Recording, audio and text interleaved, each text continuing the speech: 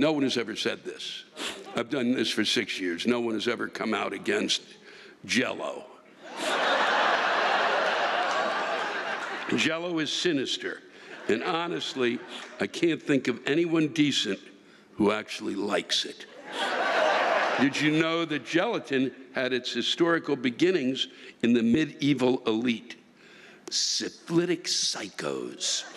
And Thomas Jefferson had a wine jelly recipe at Monticello, and he was a piece of shit. Assaulting enslaved women, and I'm not saying people who like Jello are syphilitic rapists, but I'm saying that they have something in common with syphilitic rapists. Jello is weird, slimy, and sinister. Well, I don't want to even go to your kitchen. And then she wrote in, oh, I forgot. Fuck. I forgot about Bill Cosby. Bill Cosby likes Jello too. What a piece of shit.